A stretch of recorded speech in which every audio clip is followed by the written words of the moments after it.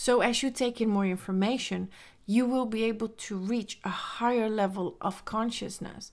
And therefore, you will be able to reach more and more ideas that are coming from a higher mind. And these ideas are going to help you expand to the next level.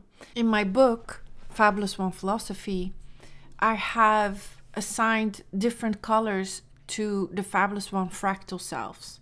The blue one is the divine masculine energy, who is the fabulous self. She is the conscious mind, but she is the divine masculine energy. The pink one is the unconscious mind, the part of you that is veiled, the part of you you can't see through. So if you look at this picture, you can see that the lower mind holds the conscious mind captive.